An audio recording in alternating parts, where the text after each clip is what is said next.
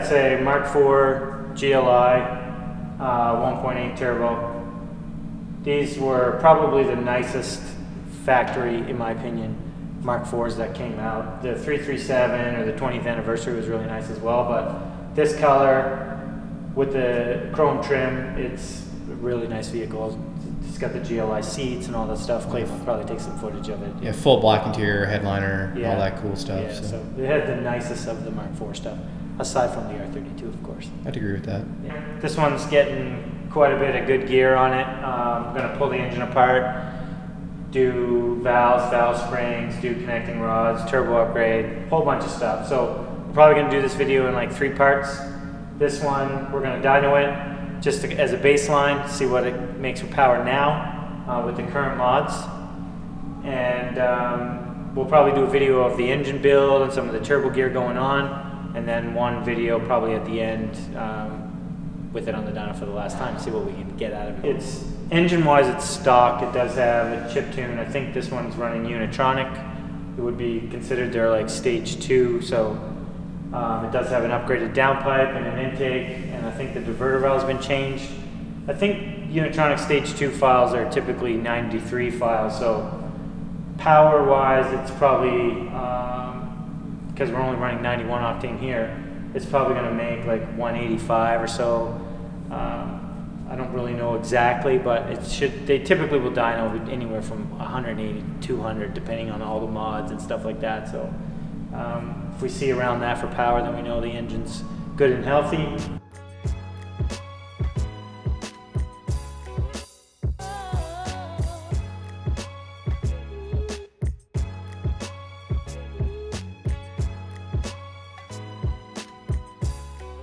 I am logging.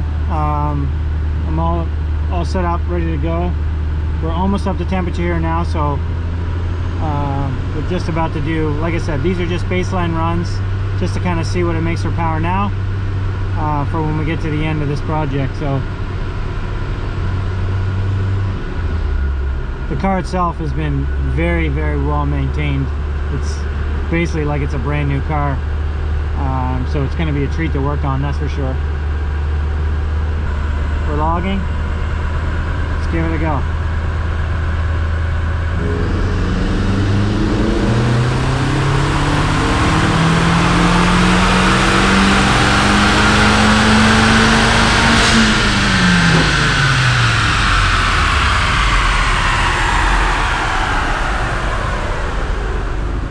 It's pretty close to my guess.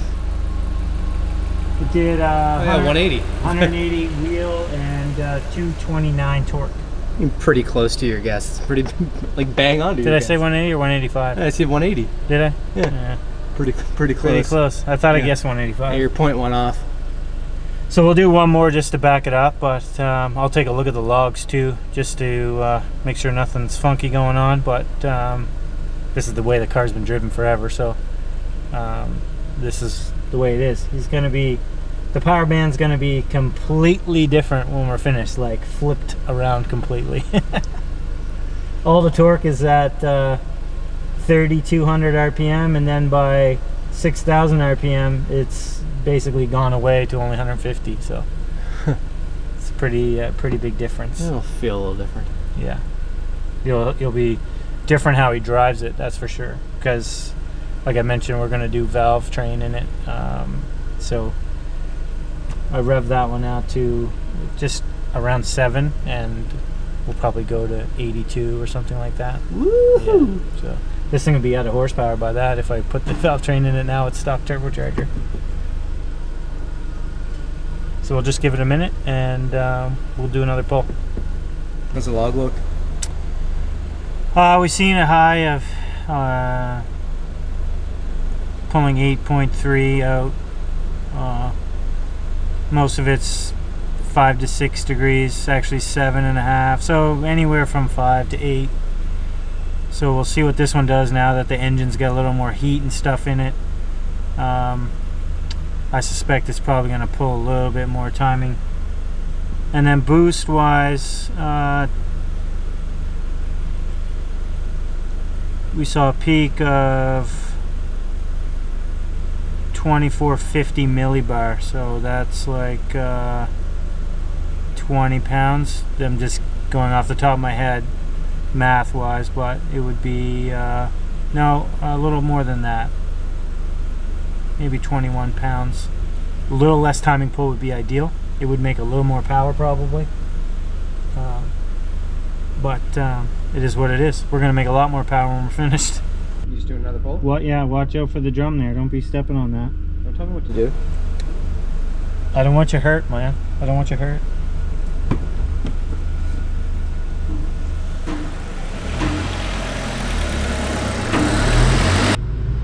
So giving the car some time to cool down, we're gonna do one more pull just to back it up.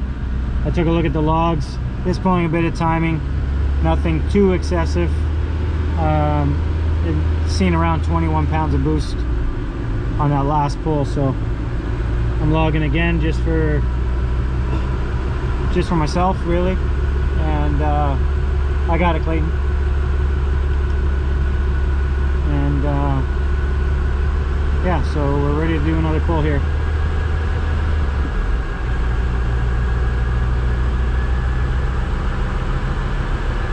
Drop her down a little bit in the RPM. And let's go.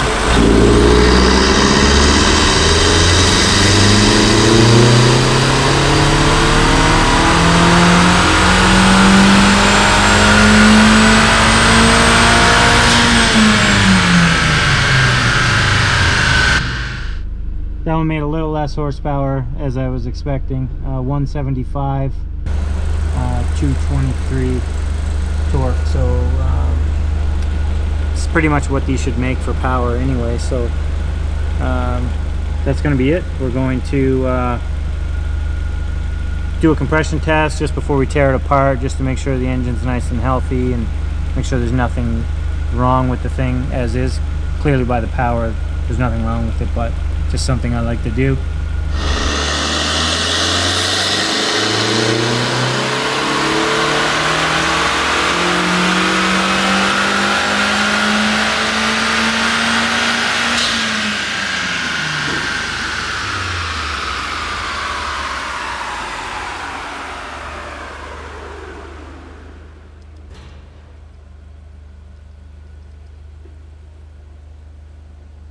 Okay, so we did an actual third run. I just wanted to check some other stuff before we tear the engine apart. So I think it did 180, 175, and then 170. So it's not liking the heat, and I didn't have the fan on for the last run, so that kind of explains a little bit of that. So next up, we're going to pull the engine out of this thing. Start the real fun. And compression test. Yeah, well, I mentioned that. I'm going to do a compression test first. Okay, so we got the GLI warmed up. I'm going to do a compression test as mentioned before tearing it apart. I'll also scan the car just to make sure there's nothing outstanding before we tear it apart, so I'm not chasing my tail on something down the road. So I'll probably just set the camera up here, and maybe I'll do a little bit of rambling while I do compression test here, so let's get to it. So first thing to do is to make sure you unplug all the injectors so that you're not dumping a bunch of fuel into the engine while you're cranking it. Next thing we need to do is take out all the spark plugs so that there's no resistance on the engine while it's cranking over for each compression test. Actually was able to find a 10 mil. Clayton took my long 10 mil home with him the other day, apparently. Lots of oil on that one, so probably the valve cover gasket is gone and dumping oil down through. There's not any on the plug itself, so it wasn't burning oil, but it's definitely leaking.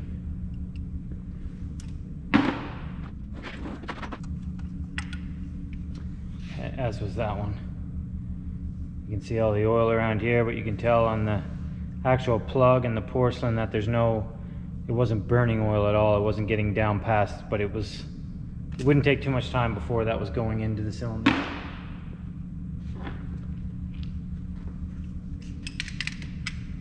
Clearly needs a new gasket.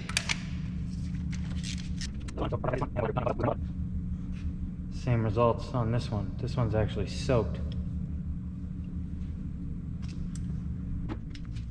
And just for curiosity on the last one,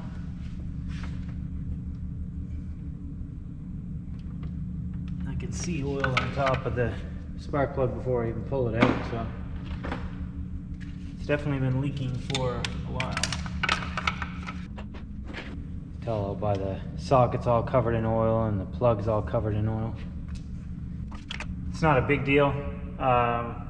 Over time it would get down into the cylinders and would start burning oil, which kills octane, which kills horsepower. So definitely when it gets reassembled, we'll make sure to put a new gasket all around on the inside and outside to make sure no oil is leaking down in there. So next up, what I always do is put a battery charger on it so that every time we're cranking it, every cylinder is basically getting the same voltage and there's no variant as the battery gets weaker. We want to make sure it's consistent all across the board. Next up, throw the compression tester in.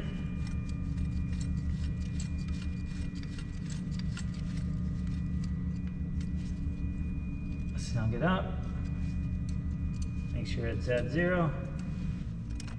Set it so that it can't be, it's not gonna go flying all over the place.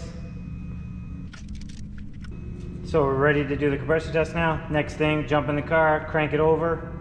Be sure to have your foot on the throttle so that it's wide open throttle basically. You want to make sure the throttle body's open while you're doing a compression test. So the key things to remember: all the plugs out, the injector's disconnected, and the throttle body's got to be open. Those are the big points that a lot of people miss when trying to do a compression test. Oh, and the last one is to make sure the engine's warm.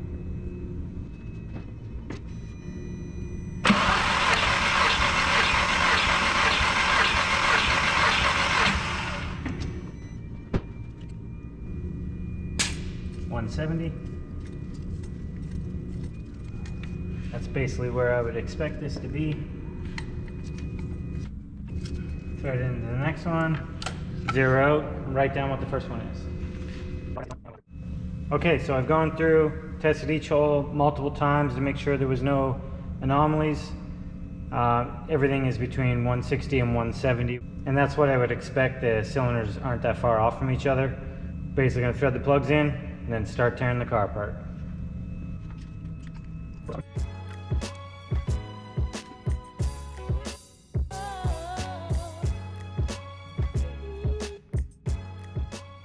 All right, there we go. We got her out, all in its glory. 1.8 liter, 20 valve. All in all, everything went pretty good. You can see this thing is actually saturated in undercoating, so it made for a little bit messy of a job, but nothing out of the ordinary because it's been very well maintained. All the bolts, everything came out very, very well. Actually, it's probably one of the cleanest Mark IVs I've worked on in a long time. Obviously, I have a bunch of mess to clean up here, so I'm going to get to that next. And then the next video, this is going to end it for part 1. The next video is going to be engine teardown, and then going through the assembly of the turbo kit and everything that we're putting in this thing. And then the third video we'll probably do is the results video to see what we can get out of this thing. So if you have any questions or comments, please ask them below. Be sure to like and subscribe, and that's it. See you in the next video. All right, so it looks like we have another Mark IV 1AT here, ready to go. Is that so? It's right there. So I decided I would log this. Let me start that over. Everything's stock, but the